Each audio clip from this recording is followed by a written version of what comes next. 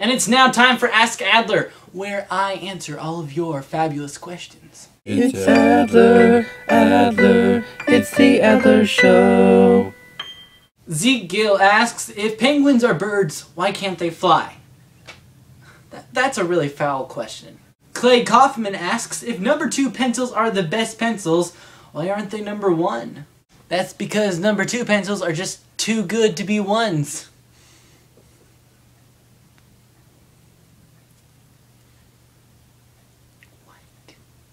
Jerry Webb asks, what are your thoughts on turkey bacon? Well, if you're gonna fake it, don't bake it. Toasted Mango asks, when did you start being a magician? Yes, I was actually born a magician. Like, when I was born, I had a top hat on, and the doctor's like, why does he have a top hat on? My dad's like, oh, he's a magician. It's okay.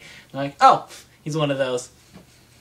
Bethany Pfeiffer asks, have you always been homeschooled?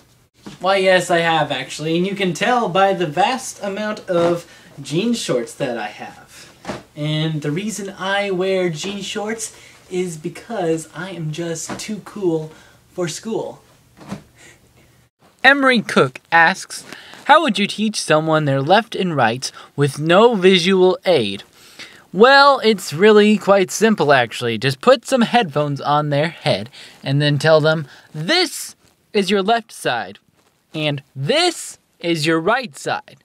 Simple as that. Steve Skelton asks, what would life be like without me? Like, as in me, Adler me. Well, for one thing, there wouldn't be an Adler show. Welcome to the Eric Show. Jessica Aaron asks, why would someone invent a game like Rugby? What even is Rugby? Is that like Rummy except you play with a rug? Okay, Rug, it's your turn. Go, Rug. Rug! Why won't you play? And finally, Zeke Hall asks, what is your favorite joke? What do you get when you cross a joke with a rhetorical question? Ta-da! Thank you and subscribe for more Adler awesomeness.